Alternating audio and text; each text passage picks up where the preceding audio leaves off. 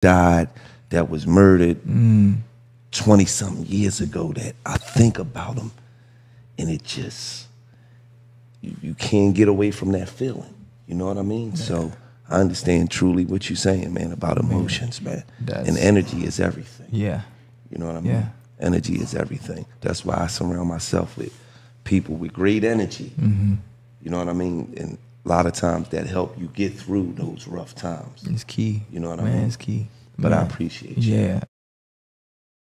You know, I feel like, you know, I just had a son that passed. Man. You know, I feel like my bro, I was like, dude, should I my condolences on air, as I'm saying, you know. Yeah. Appreciate it. But yeah, it's like, I'm so sorry, man. No matter how long that it be, when you tap into that, you're gonna get emotional. You know what I mean? It's like there's no way around it. When we tap into my cousin, his brother Steve, we gonna get emotional.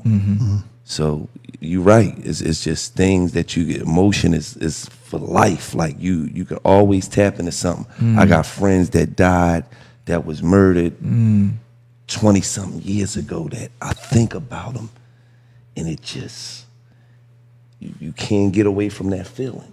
You know what I mean? Yeah. So I understand truly what you're saying, man, about emotions, man. And energy is everything. Yeah. You know what I mean? Yeah.